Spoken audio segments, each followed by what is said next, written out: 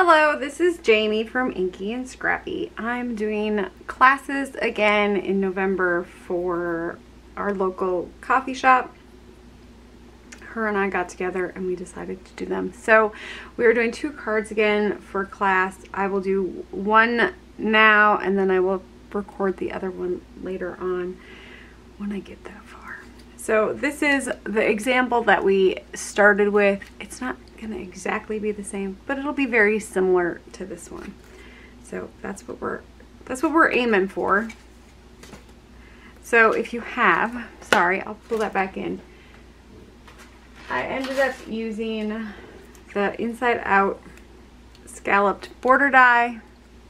Oh, that is like not focusing at all, sorry. And then the Inside Out Stitch Circle, and I just taped them together once I had them lined up properly, and then I could run them through multiple times on the die cut machine to get enough card fronts done for my kit. Now these are gonna be white, so we're gonna try to keep them white. I tend to have inky fingers. It doesn't always go very great, but we're gonna try it. So we will keep that piece separately until the very end. But for this one, we need to start with the background piece because we're gonna do I'm gonna use some distressed grit paste, snowfall on it. For my coloring today, my examples did colored pencil with Gamsol, which is it's a fun medium to work with, but being that I don't have what I need to do that for multiples in class quite yet, I'm going to be doing some Distress Re-Inker watercolor because I don't have all the colors that I would want for this particular card in my ink kits that I have for class. This is actually my kit, so it's not the same exact colors that I have in my class kits, but I just made a 12 palette of Distress Re-Inker or Distress mini cubes for class. So we have a variety of color, but I don't have every color, and so sometimes it just doesn't work for what I want. But we're gonna use the Stormy Sky from that one today, and then I'm gonna pull in the pine needles.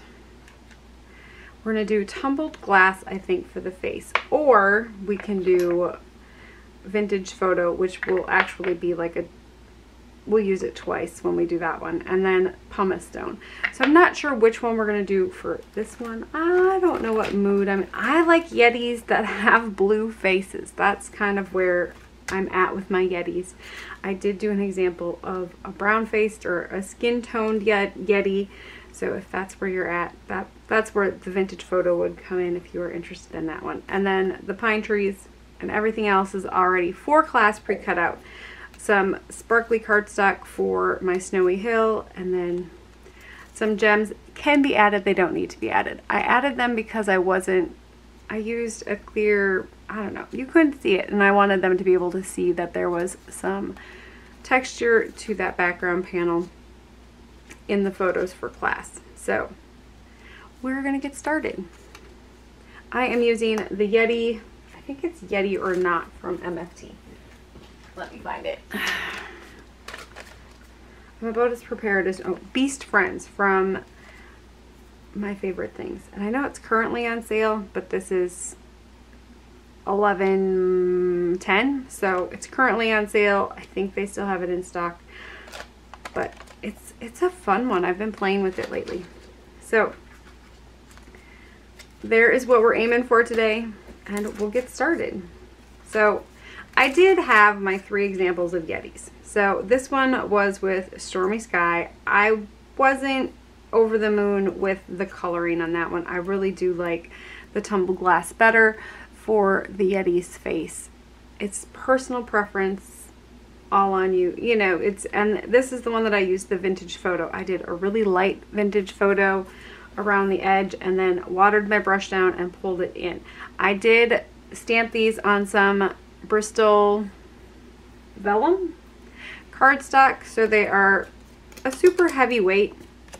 And then I also did, so I stamped them with VersaFine Onyx black ink, and then I added some ultra fine clear embossing powder and heat set them. So they do have a little bit of a well in there. I did color the Yeti fur because it is white and you want to add a little bit of contrast in there. I did use pumice stone for that one. You could use a very watered down black soot if you don't have pumice stone. Use what you have on hand. So if you don't have the distress inks for watercoloring, you have watercolor palette, that would work. If you have colored pencils and Gansel, go that route. If you have watercolor pencils, go that route.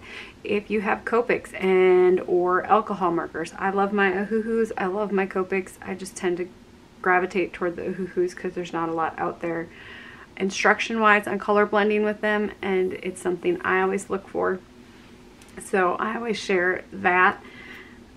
Do what you're comfortable with medium wise if you're doing this one at home. I will have extra kits available on Etsy under Inky and Scrappy on my store. I think I still have a bunch left from the last one. They'll stay on there until March. When March comes, I won't renew because it costs money to keep them on Etsy. So it's just a, you know, I will use them for my nieces and make them whatever. It doesn't matter to me if I sell them or not. They're just there for your convenience. So I will start with the watercoloring, or undoing my kit, and then start with the watercoloring and go from there. So in the pre-done kit, there's an envelope. And then I have the foam adhesive for all the way around it so we can pop up that back piece. I'm going to set those there so I don't lose them. We have the piece that the snow hill will sit back behind that circle piece, and then we have our 3 trees, our Yeti, and some, they're adhesive back pearls, but they really don't stick very good. It's where my double-sided adhesive not trusting comes from. So I usually peck them off of the double-sided adhesive and glue them on, but that is a, you know, you do you. And so for this one, I don't need to mark it because this is cut small enough that you're not going to see it behind my frame here. So we can ink, but we don't need to ink the whole thing. So about here is where we're going to stop. And we're going to actually start with this one because I want to make sure that we have enough time for our background piece to dry. I need my blue blending brush. I took it out. See what happens when I prep. Yeah, can't find stuff. Let's see how dirty my blending brush is. Oh, it's actually pretty clean. Okay, so we're going to pick up some stormy sky for my background. You could do this in purple if you're going to go with a skin tone Yeti. I think would be very pretty. If you wanted to do a night sky and do some ink blending in reds and those types of colors, have at it. So I'm just going to get a fairly good layer. I don't need it to be overly blue. I want it just to be a lighter blue because we're going to go and add that snowflake over the top. And I think we should be good. You can make it a little bit darker on the bottom or a little bit darker on the top. That's totally up to you. So I just went with a big brush in a circle. If you have blending foams, use blending foams. It all works. And so for my snowfall, I am using, for class, we are using the A2 backdrop from Lawn Fawn. So it's the snowfall one. I think it's actually on clearance on Lawn Fawn. They are getting rid of it. But I do it on craft plastic, and so it works really well for making your own stencils. I probably don't need it that far up, so let's see. My border is about there, so I'm going to go about here with it. I did do pixie dust or pixie spray on the back. I don't know how well that's going to stick. It was in thought that it was going to work that way, but it's really not sticking, I see. So it was worth a shot. The only issue is with using the stencil on this type of paper or the plastic, it kind of gives a bevel on the backside, so you have to be very careful when you're inking or you're doing your medium over the top. It's just, you know. And for spreading it, either a palette knife of some sort, a clean credit card, not this one because it's still got black ink on it. The plastic scrapers, those types of things would work just fine. I'm just going to go in with my brush here, and then we're just going to go one layer over the top. We're going to try to not try to overdo this one, so we'll see how I do this one on camera. I'm used to not talking and crafting at the same time.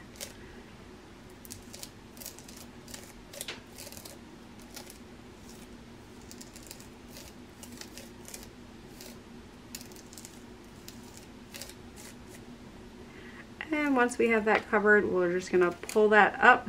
It did actually stick. Ha. And then you can see that, maybe you can see, there you go. There you can see that snowfall through that makeshift stencil. So if you don't have a snowfall stencil, but you have a backdrop that has lots of little holes, go ahead and do that. If you have a stamp that has snowfall on it, use that with embossing powder and emboss glittery stuff on it. It's all good. I'm going to stop the video because I got to run this to the sink. So keep in mind, if you are working with grit paste, to make sure your stencil gets to warm soapy water right away, or have a pan with water sitting in it.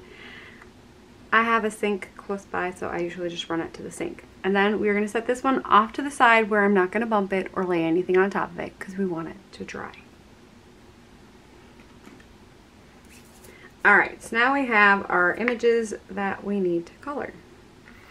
So for my palette, I'm just going to use Distress inks today, and you don't even need a whole drop.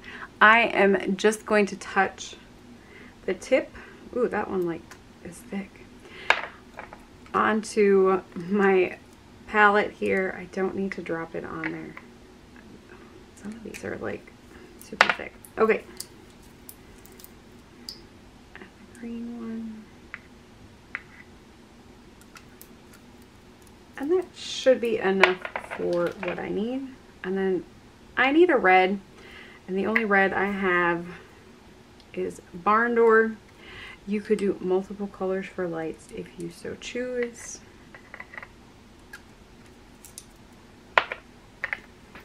Alright, and then because these are the re-inkers, I'm just going to add a little bit of water to each one. It'll dilute it a little bit because I don't want to pick up, because there's resin in it, and if you don't water it down, it doesn't dry.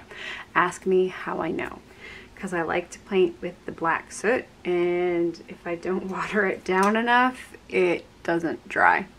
For my first ones, I used a thick brush. This one is, I would say, a 12 to 14 probably, but it's got a nice point to it. I'm actually going to bring out my number 6 brush from my class kits. I think all of my little ones are currently, I have super little ones and I have super big ones out here. I don't have, it's weird. So my advice to you is wait with your red until the very end, because red, you know, gets on everything. It's like red lipstick. It gets on everything. So I think I'm going to do this one with the blue face because that's my favorite. Because I have the little wells in there, it's going to sit pretty good. I like to go around the outside with my first layer of color. Trying to avoid those teeth in there to keep them white. If I don't, I have a white gel pen. I can go back in and retouch up his little fangs.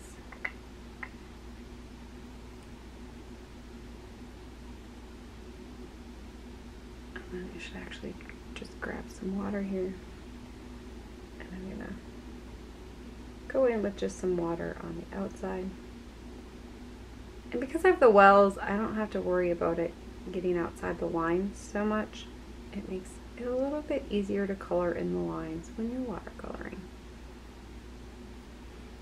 And if I think there's too much sitting in a spot, I can go in with my cloth towel and dab it off. I am fine with some color variation in my watercolor. It's what makes watercolor watercolor, I think. And then for my Yeti fur, I'm just going to come in with a little bit of pumice stone, and I'm going to flick in from his hairs.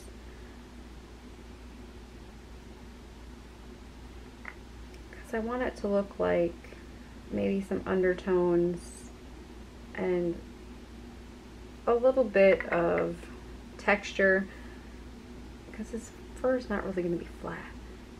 But you can just go around the outside if you're not comfortable doing the flicking. And then for the rest, I'm just going to kind of bring a light gray along the outside. Kind of flick that in a little bit.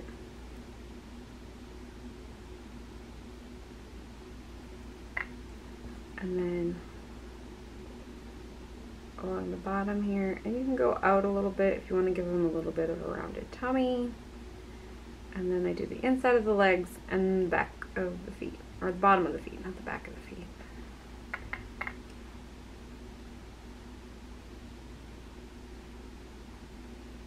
And then I will let that dry. So as long as you're happy with it, and you can go with a little bit deeper of a gray pumice. I didn't have a whole lot of gray pumice in there, so it'll dry back a little bit. I'm fine with it being super light because he's a Yeti. He's supposed to be white, right? I guess you could color him like Bigfoot if you were going for Bigfoot. Where's my green? Okay.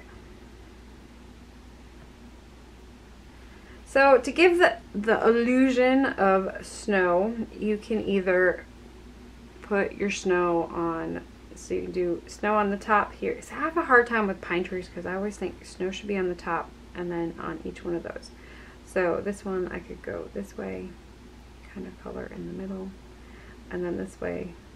Draw my line right underneath where that underside branch would come up into that one. This is the first time I'm painting these with watercolor. I did my originals with, I think I'm going to go all the way to the tip with that one, otherwise I think it looks funny. I did my originals with colored pencils, so you and I can learn together here.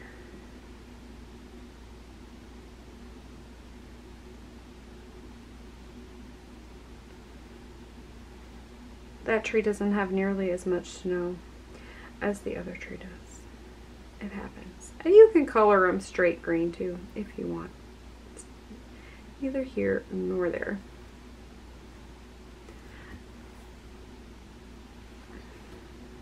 I was just trying to give the illusion of some snowfall. How is the weather where you're at? It is going to get cold here. We've actually been very blessed this fall with some really warm temperatures lately, and we finally got some rain, which was very much needed and appreciated. I'm glad it came down in rain form and not snow form, although it's supposed to. So it was like 41 this morning when we went to the farm at 4. We go super early now, so it's like 4:30, 4:20. It's stupid early. And I want to say it was like 41 or 42 when we left for the farm this morning. So it was pretty nice, but it was raining, storming, thunderbolts, lightning, all the good stuff. But gorgeous nonetheless, because we really needed some precipitation. It was getting bad. I'm just coming in with brown for my little tree stems there. And I will probably do the Yeti on my second card with a brown face, just so you can see how I color him with getting that skin tone color with that vintage photo. Vintage photo has a warm, I think it has a warm orangish undertone or a yellow undertone. And so I guess, yeah, that would be, is that a warm color or a cool color? I don't remember. Warm color. Cool colors are blue, green, and purple, right? Don't mind me, I'm just talking to myself. So I think it has a really nice skin undertone to it, and I think it meshes very well for that. It's just watering it down enough to get that shade. Now, my ink palette here, I'll probably let this dry out and it'll sit, and I will pull it out again for my next one. The glory of Distress Inks that once your palette dries, you can re-wet it and you'll get the same constitution again. So if you put too much water in there and you think your color, you know, can't get the color that you want, if you're not in a hurry, you can always let it sit for a day and come back to it, and it'll work just like it would have without. So we're going to come in with my red here, and I might have, when I did my original, I did not water them down so much. I pulled them straight from my glass top, because that's usually kind of how I roll. And I'm just going to go right in the bulb on this one. Now keep in mind that my gray has not dried yet in some spots. So I should probably pick up that extra water before I get to that part. Somebody remind me. Ha ha, right?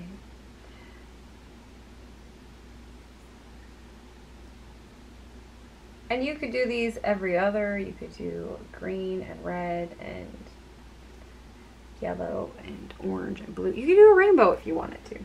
I just don't know if I want to take that much time to, you know, figure that out on camera.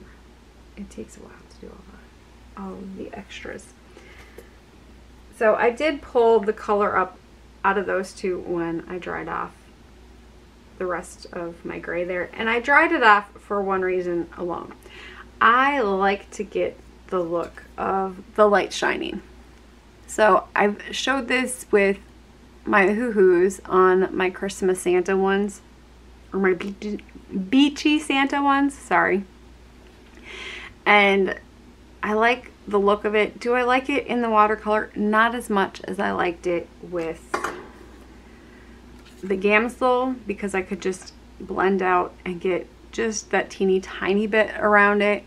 I will try it with the smaller brush. If it works, it works. If it doesn't, it doesn't. And it's totally up to you how, you know, that one turns out. I guess I could have had it up closer for you the whole time. I'm sorry.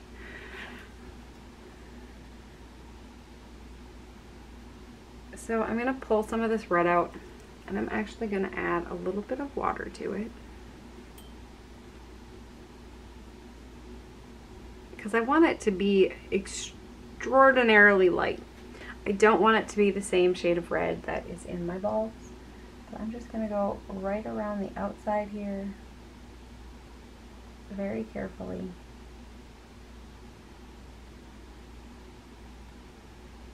Kind of get that glow.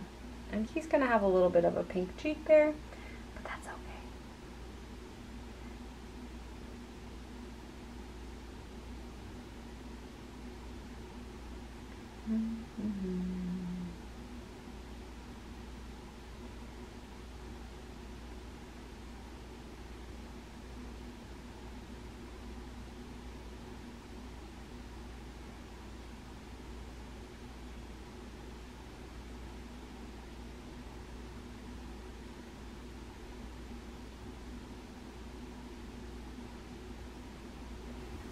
So I was saying, it's going to get cold, like super cold this coming week. Like highs like 19. I'm not prepared for this. My winter blood has not set in yet. I'm not ready for that.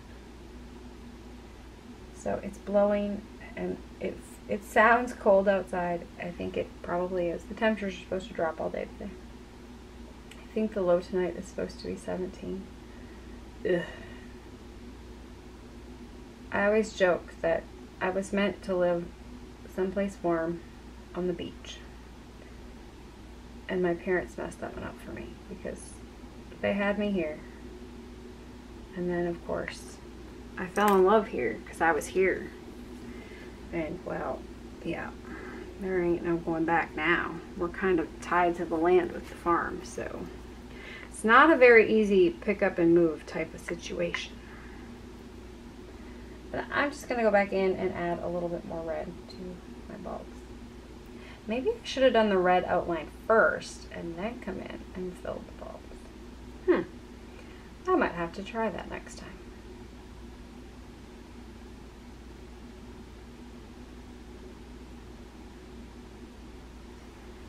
All right, so I'm done with my coloring for this one. I think he turned out all right. He's even got a little bit of that red glow on his cheek, if I can find the camera. So he turned out kind of cute. We'll use him. Alrighty, I'm gonna set this off to the side so I don't muck that one up.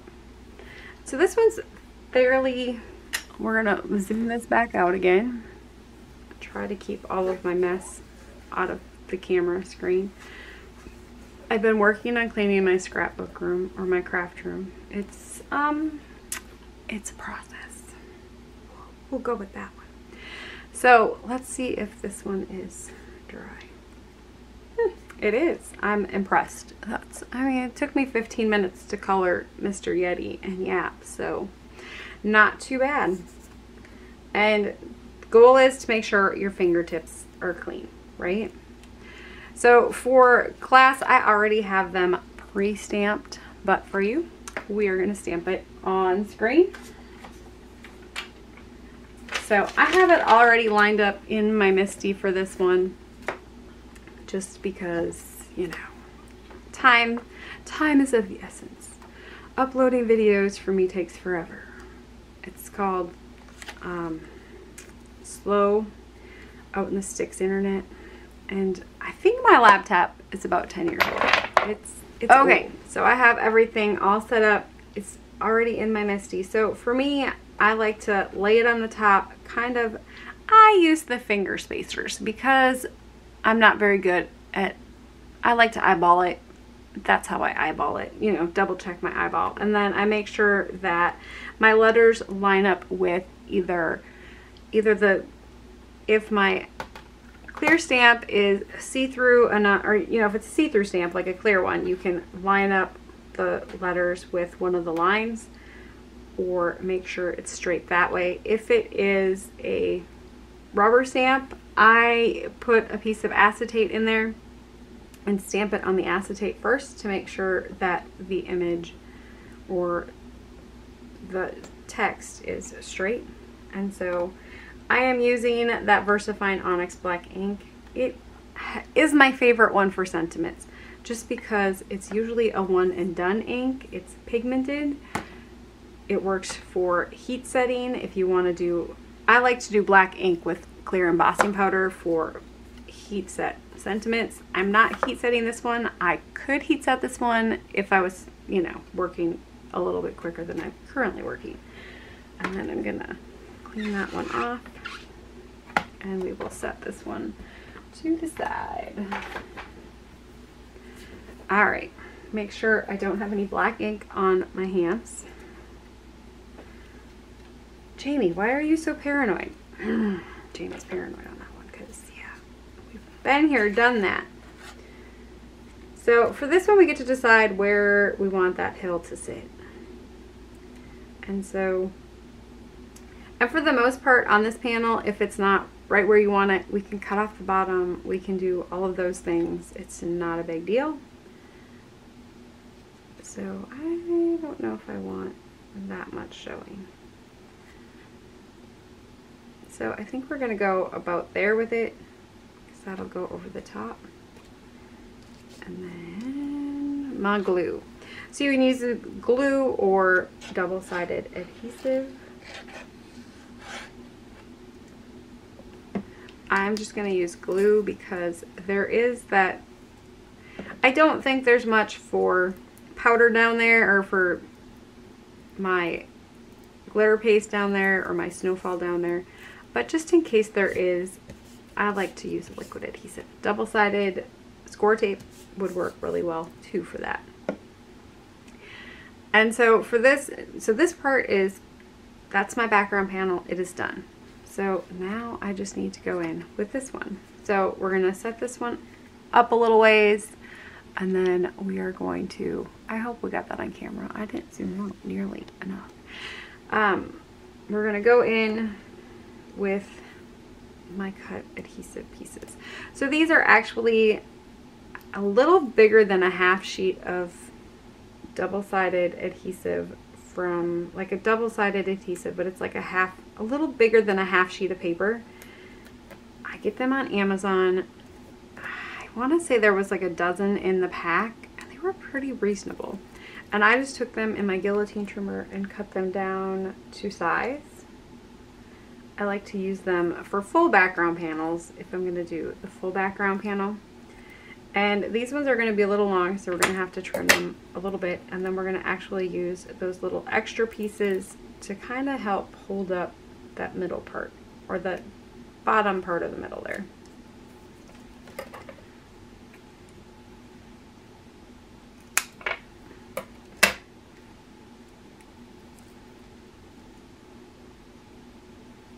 And for Mr. Yeti. Because yes, we will need one for our Mr. Yeti. So I'm going to pop one right here just so I have a little bit extra, so it doesn't sink when it gets sent. Is kind of the goal on that one. And usually I only peel back a portion of it so I can make sure that it's lined up right. I will peel off those ones. I did peel off the top one all the way. It should be okay. And we're going to move this one back in. Let's make sure we're in frame this time.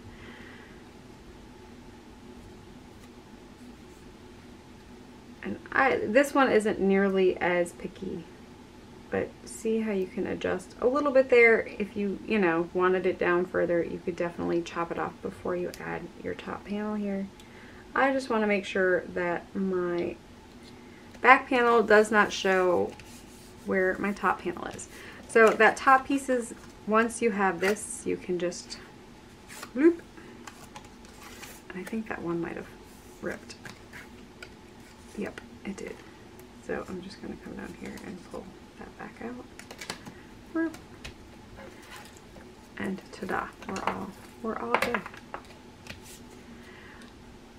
So for mine, I place my Yeti and then I tuck my trees in there behind it, because I want to make sure that I have my Yeti in the spot that I want my Yeti. Now you can put your Yeti on front. You can put him in the circle if you want. I kind of like the look of him in front, and so I'm going to put him standing inside or in front of the circle, and I might end up grabbing another piece of adhesive here.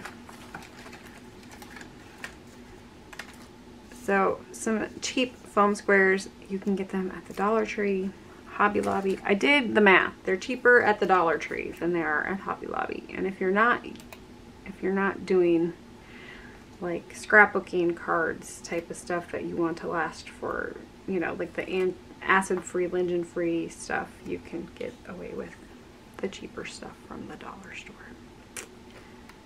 That's where it's at, man. Okay.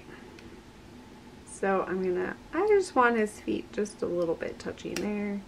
Kind of make sure that he's centered in there, and then we're just going to add our trees.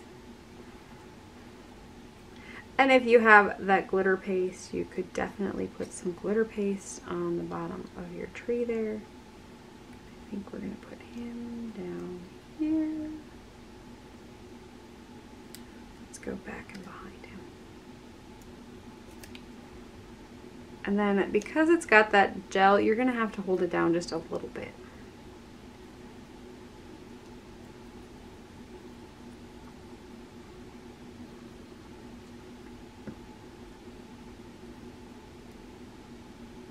Do I want him here or do I want him tucked behind? I kind of like it there. Alright, we're going to put that one there. And I'm going to hold that one for a little bit just until that glue dries enough to hold. And you can do this with a reverse tweezers if you want. We're going to tuck this one in, I think, here. Does it look like my first card? It's similar. It's not exactly the same. I probably should have put the little tree over here and the big tree over there. Can we, oh, sweet. I'm not worried about that because I'm just going to switch them out and cover it up. So I might have lost a little bit of paper there. It's called changing your mind. I do it all the time. My husband would say it's because I'm a girl. He changes his mind way more than I do. It's funny. Boys.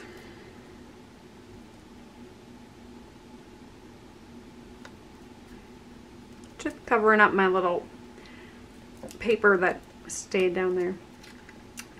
I kind of liked it the other way around, but whatever. We're stuck there now. So there is the front of my card panel. And then we will pop that onto a A2. I did a top folding card. It's here somewhere.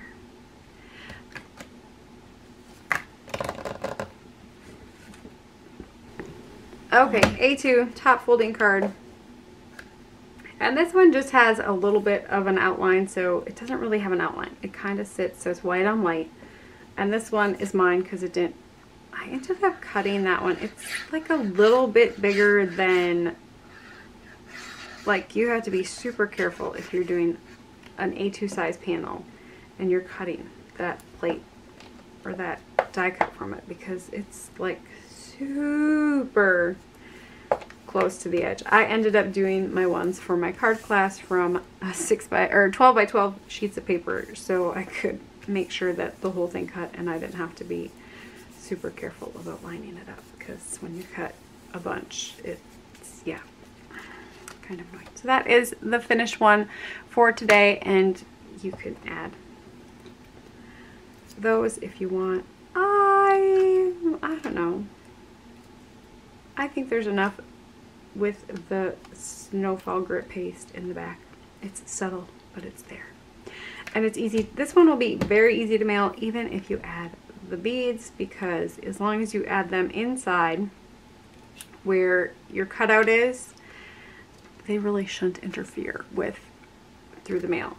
My trick for mailing cards like this that might have a little bit of, like if you use the beads and you want to make sure that it's not going to get caught, I just take a cheap piece of cardstock, cut to A2 so you get 4 out of a cheap, you know, like the super cheap cardstock that you buy for, I don't know, printing on, I guess, or those types of things. And then I sandwich it in my envelope. So card, plain cardstock on top in the envelope.